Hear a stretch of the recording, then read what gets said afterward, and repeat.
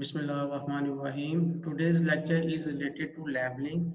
In leveling, we find the vertical height of any point with reference to datum or benchmark. In previous lectures, we already discussed about the difference between reduced distance changes or reduced levels.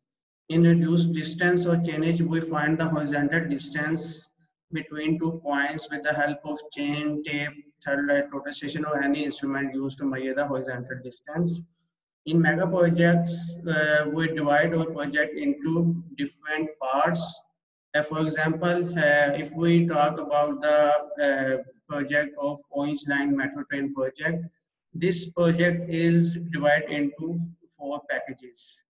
Like package 1 starts from Goja to Chabuji station, package 2 starts from Chabuji station to Ali Town, and package 3 and package 4 are depots. I discuss about the package 1, which starts from Goja to Chabuji. It is about 13 kilometers, and all the projects have an starting point and ending point, and we consider our starting point as the origin point over here. RD is our change is 0 plus 00. Its mean or this point is starting point, and first zero shows first zero represent in the distance in kilometers, and after plus the value shows the distance in meters. अगर हम orange line train की बात करें तो डेरा गोजिया पे वो package 1 अगर start हुआ था तो वहाँ पे आपका जो रिड्यूस डिस्टेंस था वो 0 प्लस 00 था, और हर प्रोजेक्ट की स्पेसिफिकेशंस के मुताबिक हम उसको डिफरेंट इंटरवल्स पे हम उसको डिवाइड करते हैं। और जैसे हम कहते हैं कि हमने 100 मीटर्स के बाद अपना रिड्यूस डिस्टेंस को शो करना है, और रिड्यूस डिस्टेंस को हम शो करते हैं with the help of N spray, चौक और कोई भी चीज़ जो आपके पास अवेलेबल हो। जैसे कि आपके पास ये पिक्चर नजर आई है आपको, इसमें रिड्यूस डिस्टेंस RD लिखी हुई है 12 प्लस 261.5। ये RD शो करती है कि ये जो आपके पास RD है ये स्टार्टिंग पॉइंट से 12 kilometres plus 261 metres 261.5 metres away है। सो कोई भी साइट इंजीनियर जब जाता है तो उसको रेफरेंस के तौर पे RD बता दी जाती है। तो RD stands for reduce distance और चेंज पॉइंट, जो भी आपका स्टार्टिंग पॉइंट से वो पॉइंट होगा। जैसे ये आपको मैंने RD दिखाई है, ये आपका 12 प्लस 261.5 किलोमीटर्स अवे है उस आपके स्टार्टिंग पॉइंट से। इसी तरह आपके पास ये पिक्चर नजर आई है, ये आपके पास एक शीट है जिसपे ऊपर कोऑर्डिनेट्स लिखे हुए हैं। जो आपका एक सर्वे जो होता है वो उन कोऑर्डिनेट्स को उसके ऊपर लेवल के ऊपर सेट करता है। अब इसके ऊपर आप देख रहे हैं कि आपके पास एक चेनेज लिखी हुई है, ये वही पॉइंट है जो मैंने अभी आपको दिखाया है 12 प्लस 261.516। अब इसके ऊपर सारी चेनेज लिखी हुई है, ये डिफरेंट पार्ट्स में उसके लेवल्स उन्होंने बता दिए गए हैं कि आपने इस लेवल के मुताबिक वहाँ पे काम करना है, इस रिड्यूस डिस्टेंस के मुताबिक वहाँ पे काम करना है। और ये जो रिड्यूस डिस्टेंस होता है, आपका ऑरेंज लाइन ट्रेन की बात करें तो वहाँ पे हर 30 मीटर्स के बाद एक एक्सपेंशन ज्वाइंट दिया गया था, और हर 10 मीटर के बाद आपके पास एक कंस्ट्रक्शन ज्वाइंट दिया जाता है। जैसे कि आपके पास ये देख रहे हैं, ये आपके पास एक एक्सपेंशन ज्वाइंट है। एक्सपेंशन ज्वाइंट पे बेसिकली हम एक एक्सपेंशन के तौर पे एक स्पेस देते हैं, और उसमें भी हमने ये वाटर मेम्ब्रेन शीट भी लगाई है और प्राइम कोट भी किया, और एक इस पे कपबोर्ड शीट भी इसमें लगाई है। तो ये आपका एक्सपेंशन ज्वाइंट है, ताकि आपकी जब टेम्परेचर इफेक्ट की वजह से जो आपका एक्सपेंशन है या कंट्रैक्शन है उसको वो काउंटर कर सके। और इसके अलावा हर 10 मीटर्स के बाद हमने इधर कंस्ट्रक्शन ज्वाइंट्स दिए हैं, और कंस्ट्रक्शन ज्वाइंट्स में जस्ट प्राइम कोर्स किए गए हैं रिटेनिंग वाल्स के ऊपर।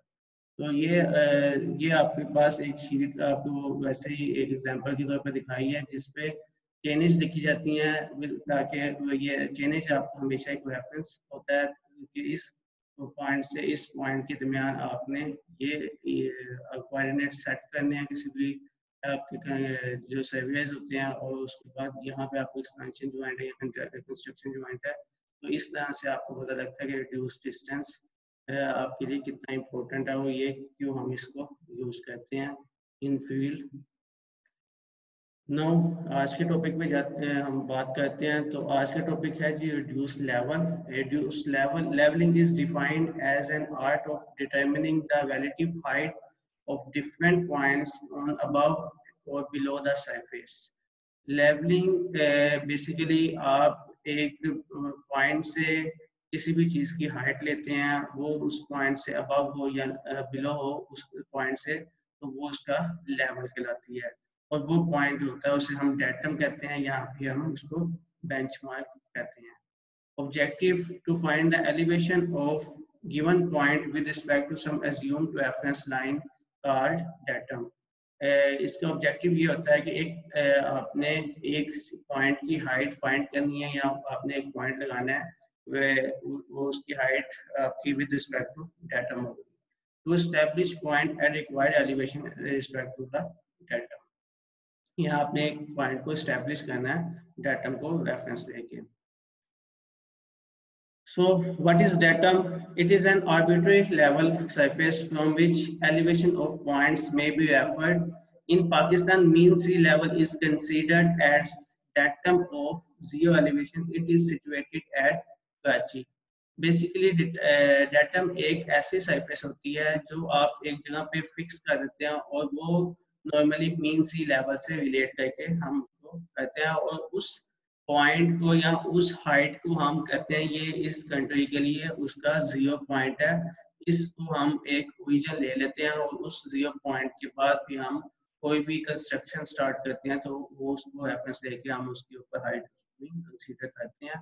पाकिस्तान में जो डेटम है वो आपका कराची को हमने कंसीडर किया, और वहाँ पे आपका एक डेटम पॉइंट लगा दिया गया है। और mean C level is the average height of the C for all stages of tides. It is derived by averaging the overly tides height over the period of 19 years. जो mean सी level होता है वो fix कर दिया गया है, वो 19 years के ऑलमोस्ट पीरियड में हम हर घंटे में मैक्सिमम जो हाइट होती है अपने लहरों की टाइड्स की, उसको भी उसका मीन लेके भी एक लेवल हम कंसीडर करते हैं, और उस लेवल को हम 0 पॉइंट कहते हैं किसी भी कंट्री का। और हमारे पाकिस्तान का डेटम कराची पे मीन सी लेवल पे 0 पॉइंट लाएगा। Elevation or reduced level, it is the height or depth of any point above or below any datum. It is denoted by reduced level or reduced level वो height या वो depth होती है जो आपके datum से above या below होगी, और उसको हम डिनोट करते हैं RL के साथ। So first time used in leveling is benchmark. What is benchmark? It is a fixed reference point of known elevation with respect to datum. Benchmark basically आप अपने डेटम से रिलेट करते हैं, और आपका जो एक डेटम कराची के पॉइंट पे फिक्स कर दिया गया है, तो आपका वो डेटम जो फिक्स कर दिया गया है वो आपके जियोलॉजिकल सर्वे ऑफ पाकिस्तान का एक डिपार्टमेंट है, जो उस डेटम को आपके कंट्री के डिफरेंट सिटीज पे जाके उसी हाइट को वहाँ पे फिक्स करते हैं। और जब उसको वहाँ पे शिफ्ट करने के मेथड को जो शिफ्ट करते हैं उसको भी हम बेंचमार्क करते हैं। समटाइम्स बेंचमार्क आपका डेटम सेम 0 लेवल पे नहीं होता, वो हो सकता है कि आपके डेटम से 50 मीटर्स अबव हो, या 100 मीटर्स अबव हो, या 50 मीटर्स बिलो हो, तो वहाँ पे वो उस सिटी के मुताबिक वहाँ पे वो फिक्स करके लिख दिया जाता है कि ये बेंचमार्क इस सिटी का यहाँ से है, मीन सी लेवल से इसकी हाइट ये है। यहाँ कोई एयरपोर्ट बनाना है तो ऑब्वियसली उसकी हाइट थोड़ी सी ज़्यादा रखी जाती है, तो वहाँ पे हम बेंचमार्क को फिक्स कर देते हैं, और वहाँ पे लिख देते हैं मीन सी लेवल से या डेटम से ये पॉइंट ये इतना ऊपर या इतना नीचे है। तो बेंचमार्क बेसिकली आप शिफ्ट करवाते हैं अपने डेटम से, उसको रिलेट करके अपनी आसानी के लिए किसी पॉइंट पे लेके जाते हैं, और उस बेंचमार्क को कंसीडर करते हुए आप कोई भी बिल्डिंग या कोई भी प्रोजेक्ट को स्टार्ट करते हैं। Line of collimation, it is a line joining the intersections of crosshairs of diaphragm to the optical center of the object glass and its continuation. It is also known as line of sight. when we start our project और जब भी हम service start करते हैं तो उसमें हम अब जब अपना लेवल सेट करते हैं उसके बबल्स को सेट करने के बाद हम जब अपने आप डायफ्राम में देखते हैं तो आपको दो क्रॉस हेयर्स दो लाइंस नजर आती हैं। उस लाइंस के सेंटर से जब आपकी अगर आपने बेंचमार्क किसी भी जगह पे अपना स्टाफ रखा हुआ है तो सामने जाके जब वो स्ट्राइक करती है जो वो रीडिंग आती है जो वो साइड करती है उसे हम लाइन ऑफ साइट कहते हैं और जो वो रीडिंग शो करता है उस लेवल के ऊपर वो आपका हाइट ऑफ इंस्ट्रूमेंट होता है। हाइट ऑफ इंस्ट्रूमेंट किसी भी पॉइंट पे चेंज हो सकते हैं बिकॉज समटाइम्स आप लेवल अपने हाइट जो आपका इंस्ट्रूमेंट है उसको लेवल करने के लिए लेग ज्यादा ओपन करते हैं उसके बबल्स को सेंटर में लाने के लिए समटाइम्स कम ओपन करते हैं तो आपकी हाइट की चेंज होती है तो उसको हम प्लस माइनस करते हैं। तो ये जो आपकी हाइट होती है हाइट ऑफ इंस्ट्रूमेंट होती है ये आपकी लेवल डाटा पॉइंट के ऊपर स्टाफ रखने के बाद या बेंच मार्क के स्टाफ रखने के बाद आपके पास जो फर्स्ट रीडिंग आती है जो स्टेट रीडिंग आती है उसको हम हाइट ऑफ इंस्ट्रूमेंट कहते हैं। उसको भी नेक्स्ट लेवल लगाने के लिए उसको भी हम प्लस या माइनस करते हैं क्योंकि वो आपकी इंस्ट्रूमेंट की हाइट होती है। So next time is backside reading.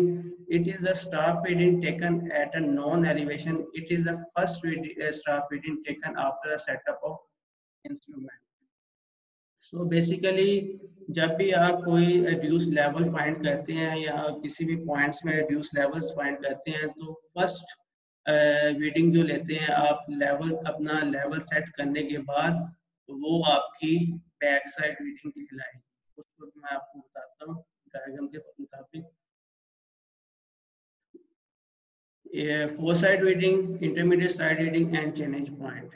First reading आपकी हमेशा बैक साइड रीडिंग कहलाएगी और जो लास्ट रीडिंग होगी वो आपकी कहलाएगी फोर साइड रीडिंग और दरमियान में जितनी भी रीडिंग्स आएंगी उसको हम इंटरमीडिएट साइड रीडिंग्स कहते हैं।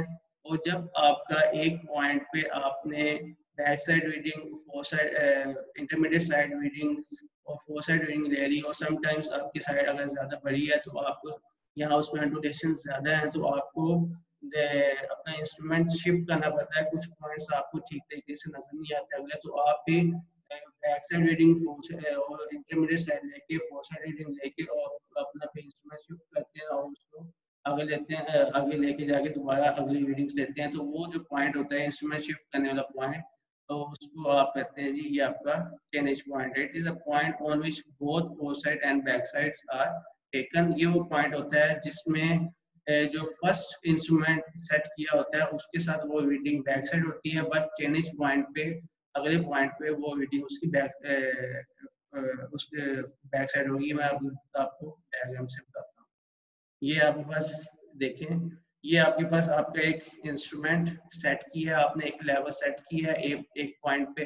अब इस पॉइंट पे उन्होंने फर्स्ट रीडिंग ली है और वो जो रीडिंग है वो आपकी बेंचमार्क के ऊपर ली है उसको कहते हैं हम बैक साइड रीडिंग। अब ये जो लाइन ऑफ कोलिमेशन है ये आपके पास इंस्ट्रूमेंट हाइट को शो करता है। H stands for height of instrument. ठीक है। उसके बाद ये इंस्ट्रूमेंट सेट करने के बाद पहली जो रीडिंग लेते हैं उसको हम बेंचमार्क के ऊपर उसको हम कहते हैं बैक साइड रीडिंग। उसके बाद जितनी भी रीडिंग्स लेते हैं उसको हम कहते हैं इंटरमीडिएट साइड रीडिंग्स। और इस इंस्ट्रूमेंट सेट करने के बाद जो लास्ट रीडिंग लेंगे उसको हम कहेंगे फोर साइड रीडिंग। ठीक है। उसके बाद जब इस पॉइंट सी पे जाके उन्होंने अपना इंस्ट्रूमेंट शिफ्ट कर दिया अब इंस्ट्रूमेंट को उठा के सेट किया इस पॉइंट पे। अब देखें जब इसका लेवल चेंज होगा और जब इंस्ट्रूमेंट सेट होगा तो इसकी इंस्ट्रूमेंट की हाइट चेंज हो जाएगी। अब ये देखें इसकी इंस्ट्रूमेंट की हाइट ये थी इसकी इंस्ट्रूमेंट की हाइट ये थी। जब इंस्ट्रूमेंट सेट करने के बाद इसकी जो फर्स्ट रीडिंग होगी वो उसकी कहलाएगी बैक साइड रीडिंग और ये जो पॉइंट रहेगा ये आपका पॉइंट रहेगा चेनेज पॉइंट। चेनेज पॉइंट पे एक रीडिंग इसकी आएगी जो इसके लिए फोर साइड थी और जो नेक्स्ट इंस्ट्रूमेंट सेट करने की फर्स्ट रीडिंग होगी वो इसके पास आएगी वो इसकी होगी बैक साइड रीडिंग। और दरमियान में जितनी भी रीडिंग्स आएंगी वो इंटरमीडिएट साइड रीडिंग आएगी और लास्ट रीडिंग जो होगी उसको हम कहेंगे ये आप उसकी फोर साइड रीडिंग है। तो एक दो मैं दोबारा बता दूं आपको। इंस्ट्रूमेंट सेट करने के बाद हमेशा फर्स्ट रीडिंग जो होगी वो उसकी बैक साइड रीडिंग होगी और इंस्ट्रूमेंट की जो हाइट होगी लाइन ऑफ कोलिमेशन के साथ उसकी हाइट ऑफ इंस्ट्रूमेंट कहलाता है।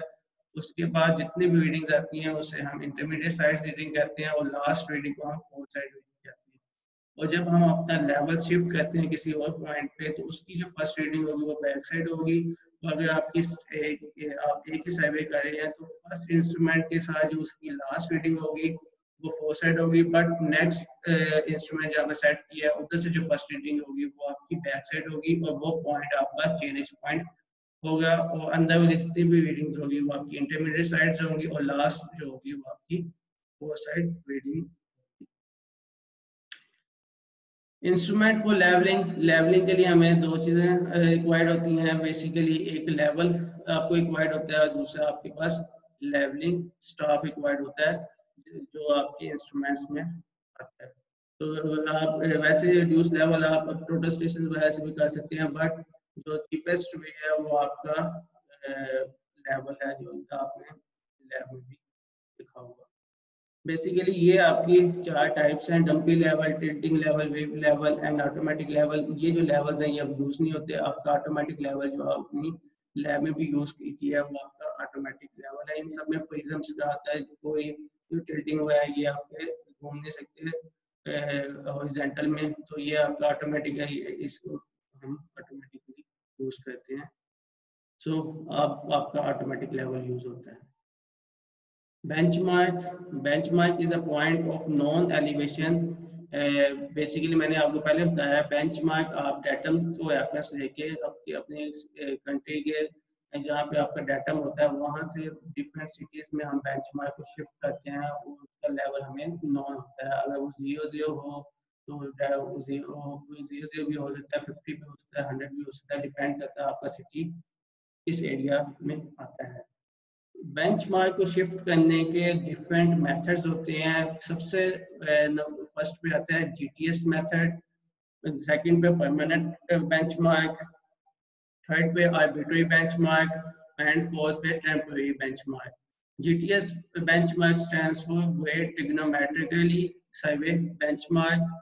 और ये जो बेंचमार्क होता है ये आपका हाईली प्रिसाइज बेंचमार्क होता है जो आपका जियोलॉजिकल सर्वे ऑफ पाकिस्तान जो डिपार्टमेंट होता है वो आपका ये बेंचमार्क अपने कंट्री के डिफरेंट सिटीज पे शिफ्ट करता है और उस कंट्री पे उस सिटी पे जाके कुछ पॉइंट्स पे वो अपने बेंचमार्क्स को कंक्रीट पैड के ऊपर ब्रॉन्ज की प्लेट लगाते हैं और उसके ऊपर उसकी डेट को सारा लिख देते हैं कि ये आपका मीन सी लेवल या डेटम से इस हाइट पे है या डेटम के बराबर है। तो ये आपका कह सकते हैं हाईली प्रिसाइज जो बेंचमार्क होता है वो आपका जीटीएस बेंचमार्क्स होते हैं होता है वो आपके कंट्री के डिफरेंट सिटीज में डिफरेंट पॉइंट्स पे शिफ्ट कर दिए जाते हैं वो आप इस डिपार्टमेंट के थ्रू।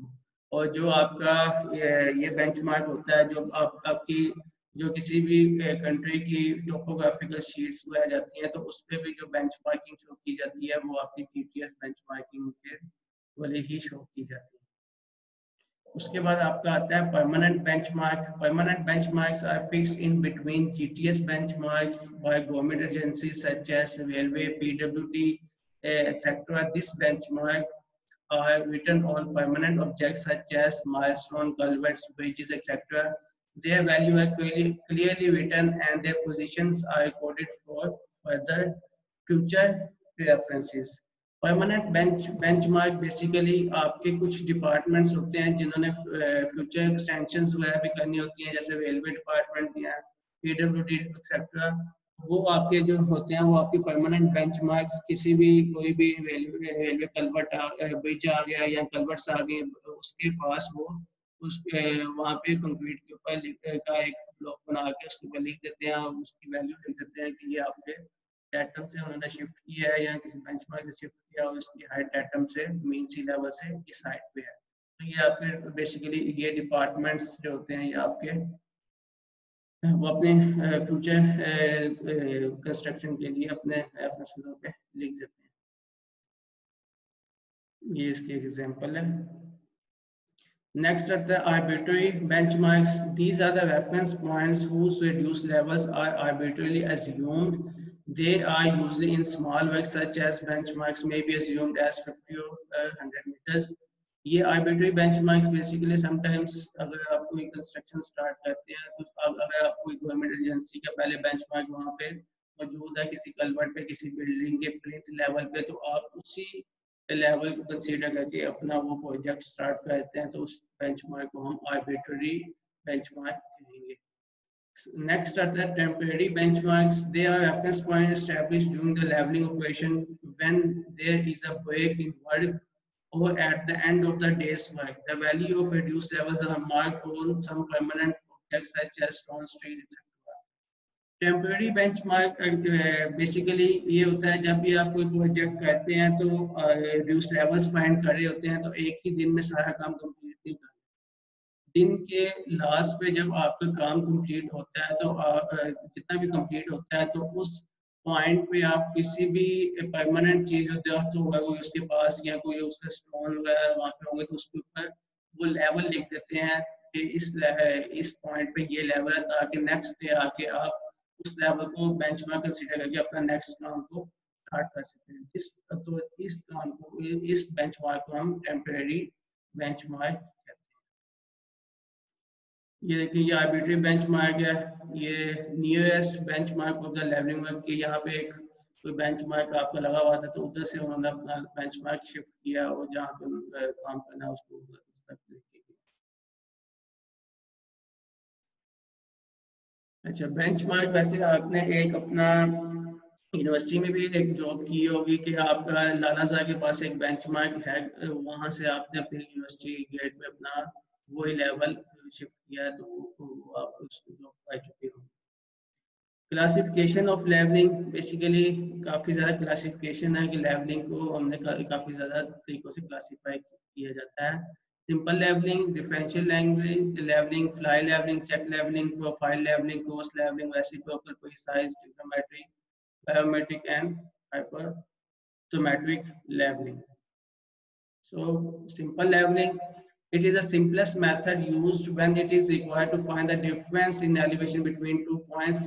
किसी भी दो पॉइंट्स का लेवल चेक करना हो तो उस लेवलिंग को हम सिंपल लेवलिंग कहते हैं। इंस्ट्रूमेंट सेट करते हैं और दोनों पॉइंट्स का लेवल हम ले लेते हैं, एक बैक साइड रीडिंग होती है, फोर साइड रीडिंग, तो इसको हम सिंपल लेवलिंग कहते हैं।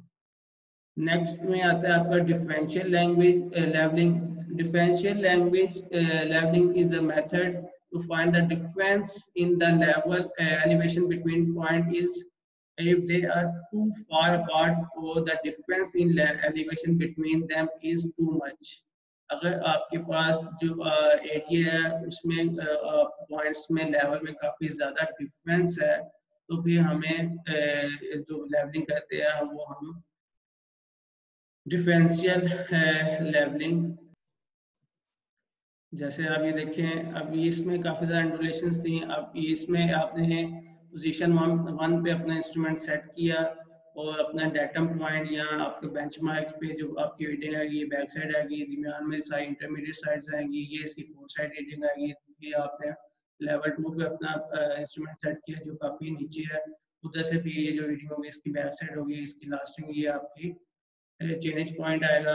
ठीक है, तो इसी तरह ये लेवल 3 लेवल 4, तो ये इसके ये पॉइंट्स ए बी की पोजीशन को शो किया। तो ये जिसमें काफ़ी ज़्यादा इंफॉर्मेशन हो काफ़ी वगैरह आती हैं और उसमें लेवलिंग आप करते हैं, तो ये आपकी डिफरेंशियल लैंग्वेज कहते हैं। उसके बाद आती है आपकी फ्लाई लेवलिंग। ये सेम होती है डिफरेंशियल लैंग्वेज की तरह, बट इसमें और उसमें डिफरेंस ये है कि ये ज़्यादा एक्यूरेट होती है, या उसकी एक्यूरेसी को चेक करने के लिए हम फ्लाई लेवलिंग करते हैं। ये एक्यूरेट इसलिए होती है कि इसमें जो इंटरमीडिएट साइड्स आती हैं वो आप कंसीडर नहीं करते, इसमें एक बैक साइड आती है और साइड आती है, और इंटरमीडिएट साइड्स को हम उसको यूज नहीं करते। यहाँ आपका एक डिफरेंशियल लैंग्वेज लेवलिंग से आपका काम कंप्लीट हो गया है तो आपने उसको चेक करना है, तो उसको चेक करने के लिए हम फिर फ्लाई लेवलिंग को यूज करते हैं। ये देखिए जैसे कि आपका ये आप इंस्ट्रूमेंट सेट किया, इधर से एक बैक साइड रीडिंग ली और इधर से फोर साइड रीडिंग ली और अपना इंस्ट्रूमेंट शिफ्ट किया, फिर बैक साइड फोर साइड, फिर शिफ्ट किया बैक साइड फोर साइड, इसमें इंटरमीडिएट साइड्स को हम कंसीडर नहीं करते। उसके बाद आपके पास आती है चेक लेवलिंग। इसको चेक लेवलिंग भी कहते हैं, किसी भी काम को चेक करने के लिए भी हम इसको यूज करते हैं फ्लाई लेवलिंग। उसके बाद आपकी प्रोफाइल लेवलिंग या longitudinal section.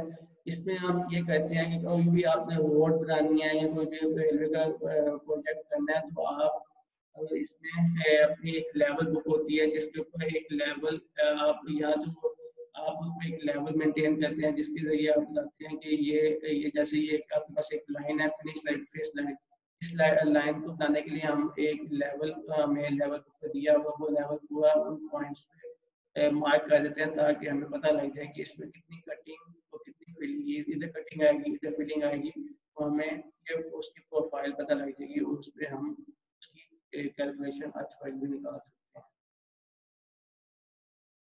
Cross sectional levelling वो होती है कि आप इसमें परपेंडिकुलर जो आपकी लॉन्गिट्यूडनल है उसमें हम अलोंग द लेंथ चलते हैं, जबकि क्रॉस सेक्शन में आप उसके इनसाइड चीजें देखते हैं, उसकी परपेंडिकुलर जो अलाइनमेंट हम चीजें देखते हैं डिफरेंट इंटरवल्स पे, जिससे हमें अर्थमेटिक एस्टिमेशन में शामिल होती है कि हमें कि इसके नीचे ये चीजें आई हैं कि इसका लेवल इधर से इतना डाउन है इतना अप है, तो हमें पता लग जाएगा कहाँ पे कटिंग आनी है कहाँ पे फिलिंग आनी है और फिलिंग कितनी आई, दूसरे के बाद हम उसकी एस्टिमेशन सारी कर लेते हैं। Precise leveling, it is used to establish benchmark for future public use, कि हम अपने बेंचमार्क्स को इसके थ्रू शिफ्ट करते हैं डिफरेंट पॉइंट्स पे ताकि आपकी फ्यूचर की जो डेवलपमेंट है वो आप उसके थ्रू कर सकें। Trigonometric leveling, in this method vertical distances between points are computed by observing horizontal distance and vertical angle. जैसे आपने लास्ट टाइम कुछ एक्सपेरिमेंट कुछ न्यूमेरिकल्स भी किए थे ट्रिग्नोमेट्रिक लेवलिंग से रिलेटेड, कि जिसमें हम वर्टिकल हाइट भी लेते हैं और हॉरिजॉन्टल डिस्टेंस भी लेते हैं और साथ एंगल। ये को सेक्शन से हमें पता लग जाएगा कि इसके नीचे क्या होगी, कितनी कटिंग हो कितनी फिलिंग होगी, तो हमें इसकी इनसाइड चीजें पता लग सकती हैं। सो मेथड्स ऑफ रिड्यूस लेवल निकालने के दो मेथड्स होते हैं। पहले मेथड को हम हाइट ऑफ इंस्ट्रूमेंट मेथड कहते हैं और दूसरे मेथड को हम राइज एंड फॉल मेथड कहते हैं।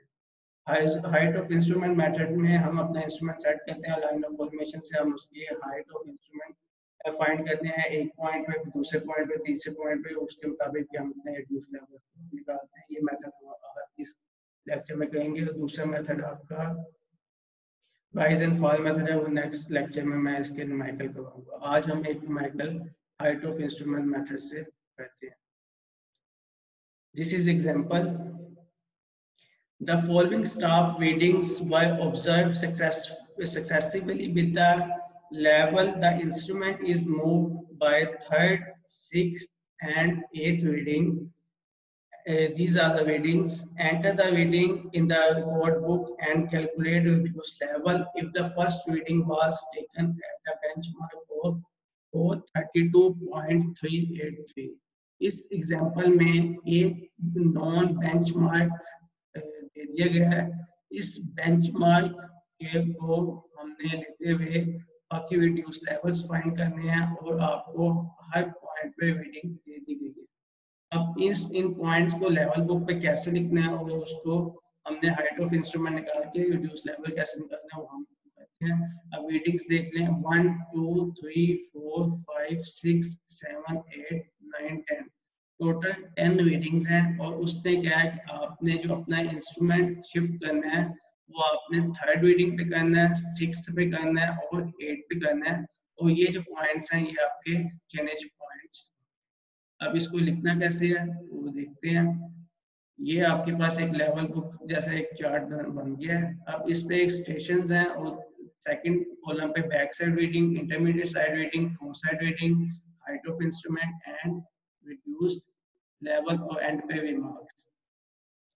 टोटल रीडिंग्स बेसिकली आपके पास 10 रीडिंग है और उसने बता दिया थर्ड रीडिंग पे, सिक्स्थ पे एंड एट्थ पे आपका चेनेज पॉइंट है। चेनेज पॉइंट की डेफिनेशन ये थी कि वो फर्स्ट इंस्ट्रूमेंट के साथ उसकी फोर साइड रीडिंग आएगी और सेकंड इंस्ट्रूमेंट के साथ उसकी बैक साइड रीडिंग आएगी।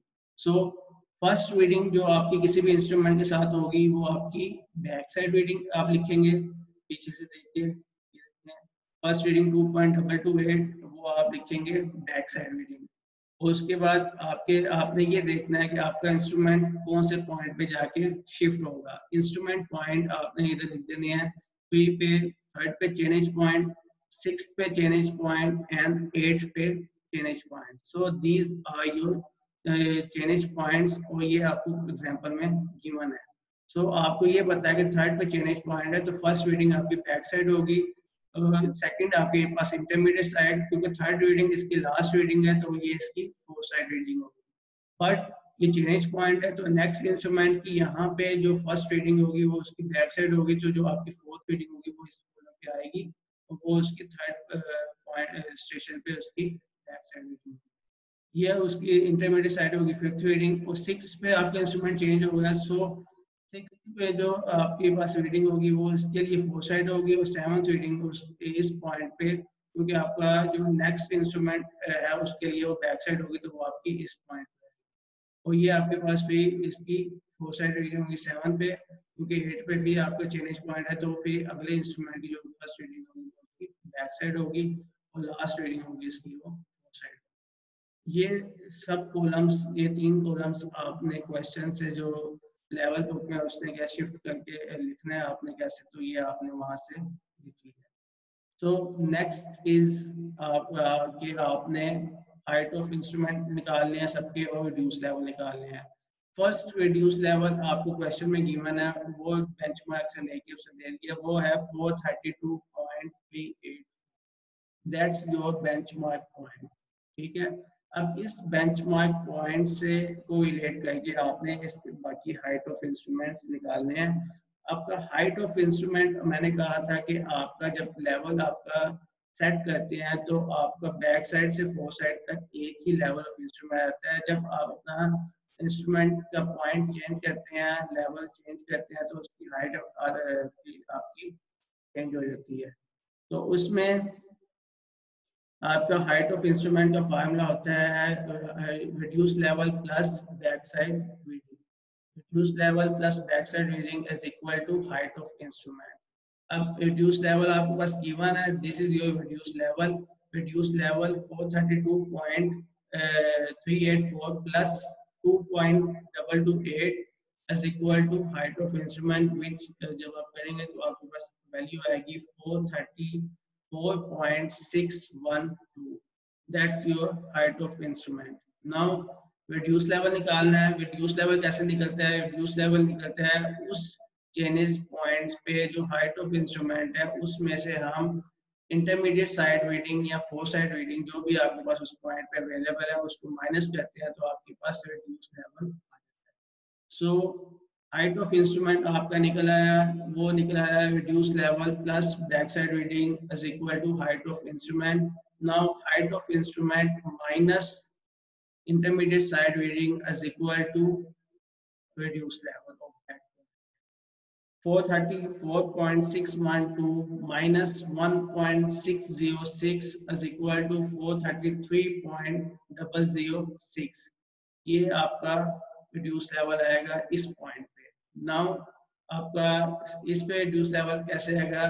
434.612 minus 0.988, इधर फोर लेवल है तो फोर साइड है तो 0.988 इज इक्वल टू 433.624. यहाँ तक का आपके पास रिड्यूस लेवल आ जाएगा. बट थर्ड पॉइंट पे आपका चेंज पॉइंट था, चेंज पॉइंट पे आपने गए हैं तो आपका हाइट ऑफ इंस्ट्रूमेंट चेंज हो जाएगा अगले पॉइंट के लिए. सो हाइट ऑफ इंस्ट्रूमेंट भी वैसे निकालेंगे इस पॉइंट पे 433.624 plus back side reading this is 2.090. इन दोनों को प्लस करेंगे तो आपके पास इस पॉइंट के लिए हाइट ऑफ इंस्ट्रूमेंट आ जाएगा, वो आएगा आपके पास 435.714. नाउ इस पॉइंट के लिए आपने के पास हाइट ऑफ इंस्ट्रूमेंट ये आ गया. इसमें से भी आपने इंटरमीडिएट साइड और फोर साइड रीडिंग जो भी आपके पास उस कॉलम में गिवन होगी वो माइनस करनी है. सो 435.714 माइनस 2.864 इज इक्वल टू 432.850. और अगले पॉइंट के लिए वो आएगा 435.714 माइनस 1.264 इज इक्वल टू 434.452. ये आपके इस लेवल इस पॉइंट पे रिड्यूस लेवल आएगा. सो ये आपके पास 6 पे चेंज पॉइंट आ गए, तो इस चेंज पॉइंट पे आपका हाइट ऑफ इंस्ट्रूमेंट चेंज होगा, तो इसके लिए भी सेम वही प्रोसीजर है. Plus back side reading is equal to this and उसका सेम प्रोसीजर नेक्स्ट के लिए आया है. एंड पे इसके चेक्स लगाने हैं। चेक्स कैसे लगाने हैं? सम of back side readings minus sum of four side readings is equal to this, और उसको आपने रिलेट करना है last reduce level minus first reduce level. अगर दोनों का आंसर सेम आएगा तो इट्स मीन कि आपका क्वेश्चन और आपका रिड्यूस लेवल आपने ठीक निकाला। तो ये आप देख सकते हैं कि 5.964 minus 6.916 is equal to minus 9.952, और last reduce level minus first reduce level किया तो आपके पास माइनस 0.952 आया। तो ये आपका चेक बिल्कुल ठीक हुआ। तो ये आपका एक मेथड था, हाइट ऑफ इंस्ट्रूमेंट मेथड। और अब नेक्स्ट जो आपका है राइज एंड फॉल मेथड, वो हम नेक्स्ट लेक्चर नेक्स्ट वीक में मैं आपको भेजूंगा। तो तब तक के लिए आप इसकी प्रैक्टिस करें, देन आपको शायद प्रैक्टिस प्रॉब्लम्स और असाइनमेंट आपको मिले। थैंक यू, अल्लाह हाफिज़।